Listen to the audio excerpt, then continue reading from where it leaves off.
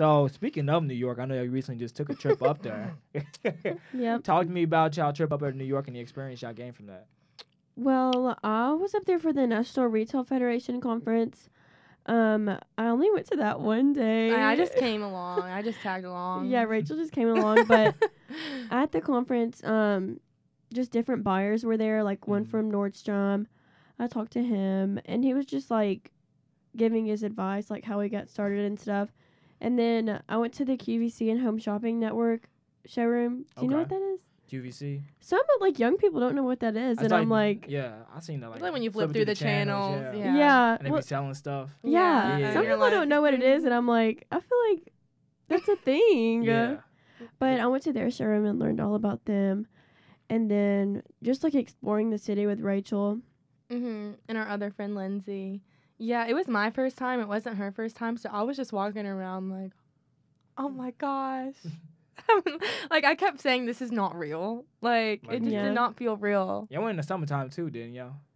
No, it was like, no. I've been in New York. That was my first time. But I've never been in the summer. I've just been in the winter and fall. Oh, see, it was cold up there.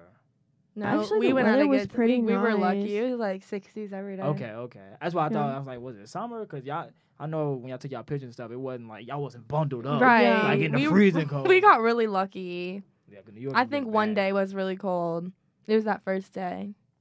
Mm-hmm. But we loved it. I don't know. It was just fun to see everyone's fashion. I just like going to places and not even really doing anything. I just like walking around and seeing what everyone's doing.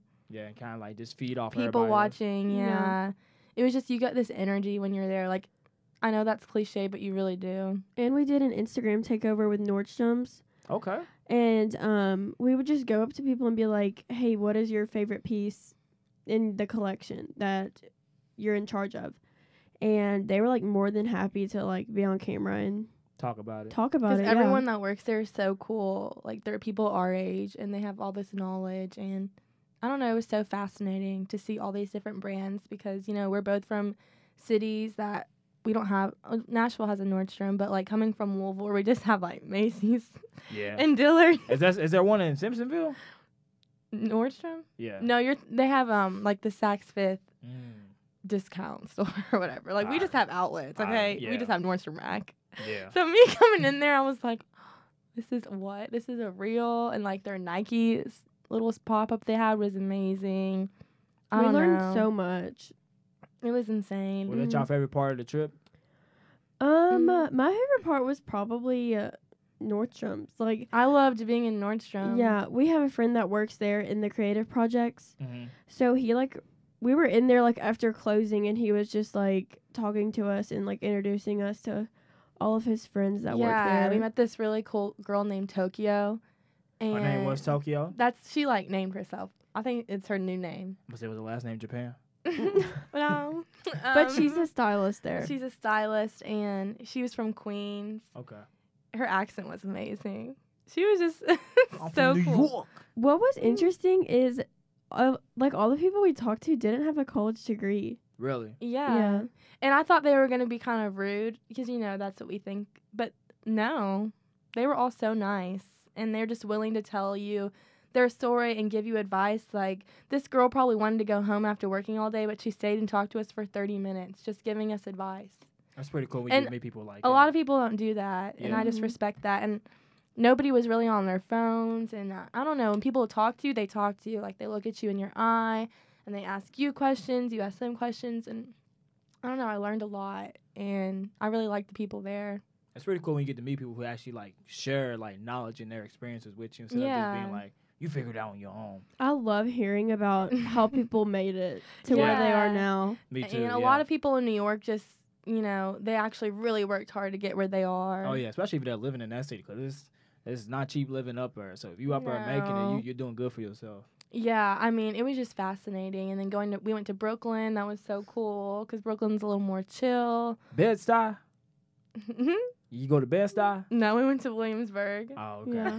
But Bed-Stuy's where Madison lived. Oh. Yeah. We just interviewed this Colonel alum. She works at Elle Magazine, and she lives in Bed-Stuy. Okay. Mm-hmm. A lot of people our age live in Brooklyn. So, yeah, if you weren't thinking about moving out there. Brooklyn's the place to be. Yeah. I mean, they got the Nets right now. They're the more popular New York team. They're more popular than the Knicks. Oh, okay. I see. I don't even know that. I mean, I forget that New York has 2 NBA teams. Yeah, nobody cares about the Knicks no more. Oh, okay. Yeah. It's all with the Nets. Didn't know that. Yeah, we went to Harlem for lunch. Mm-hmm. Is the one thing though. All the restaurants there, you would think they'd be quick. No, they're on their own time. Yeah. Like they really are. Like we were in that restaurant for 2.5 hours. Really? And every place is so small there. Like all the restaurants. Yeah, and you're screaming to talk. Because it's so loud. You so loud, and you get water. There's no ice in it. No ice No, in the water. no ice. What? Why? I don't know. They Ask said my it's a friend. It's a European- European thing. Yeah, European thing. Was it like in just one restaurant or just multiple? Every restaurant, Multiple no ones, ice. yeah. What? And they don't split checks. They don't split checks. Was So the water- just letting you know that. Was You're the water paying at for least- the group. Right. We'd all be looking at each other like, Who's paying? who's paying? Was the water at least cold? I mean, yeah, but Okay. Room temperature. room temp. Room temperature? Room temperature and water ain't that bad. And I mean, I think if we had more time, we could find good restaurants. But it really is true that the South I think the South has the best food. Better hospitality and like more comfort. Like Mhm. It's just type quick, comes quick, and just better. food. Yeah. I think the South has so much flavor in their food. Some of the food there is kind of bland. Like I got hash browns. Remember, they were just potato chunks. Really? What Yeah. about the pizza? Y'all try like one of Oh, New York yeah. pizza? Their pizza is. Well, the y'all didn't best, come with me, but obviously. the last day I went to this pizza place where my friend Asa took me Mhm. because he's from there, and it was owned by all these Italians. And it was really good. That's But dope. like, When I'm in New York, all I want to eat is Italian food. yeah. I think they have the best. I want to go to Italian. like Little Italy next time more. Like I want to try stuff in there. We went to Chinatown one night for dinner. It's just fascinating seeing all the different people that live there. All different types of cultures. Mm-hmm. Soho, you need to go to Soho. Mm. The fashion is insane. And there's always cool sample sales. Sample of clothing or just food? Clothes. Okay. So this Mhm. one sample sale we went to at the time, who was it for? I don't remember. Simon Miller. Simon Miller. But then, so a couple weeks ago, in that same building, Drake was having his OVO sample sale Mm-hmm. in Really? that same building. And she sent me a video, and the line was like a mile long or something, or 3/4 of a mile Yeah. long in that same building we were just in. Oh, also, it was really weird in the sample sale is I was going in the dressing room and I was just trying on this outfit. All of a sudden, somebody opens it up and I'm like, oh, excuse me, I'm in here. And they're like, oh, no, all the dressing rooms, we share them. You share them with people. So there was like 4 girls who were like never trying on clothes in front of What? each other. And I'm the type of person where if I feel awkward, I just start talking. And I'm like, oh, that looks so good on you, even though it didn't. I was like, oh, yeah, that's cute. Because I just felt awkward. Like we were all just changing in front of each other. Because I was like getting. But don't girls do that? Like Yeah, but usually? it took But me not off. strangers.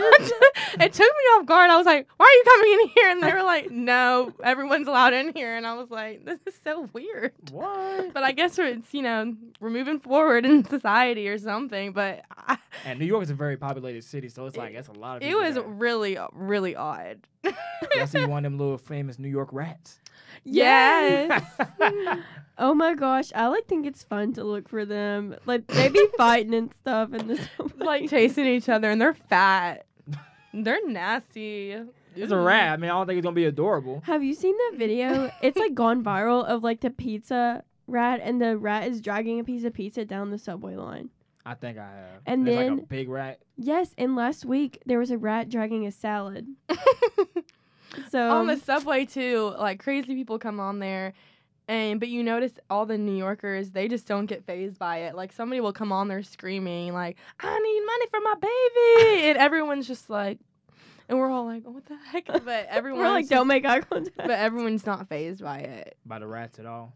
Or no, like the crazy people that the come on crazy the the rats subway. and the crazy There's crazy There's people. rat people everywhere. We were walking on the sidewalk, and this one man who we saw for days just like lived there, I guess. He's like, "Those squirrels will pay. Those squirrels will pay." And he's just like throwing up, screaming, "Those squirrels will pay." I'm like, where am I? But I'm here for it. You can find that right down the street here. That's just like I don't know. It's crazy people everywhere. True. Scary world we live in.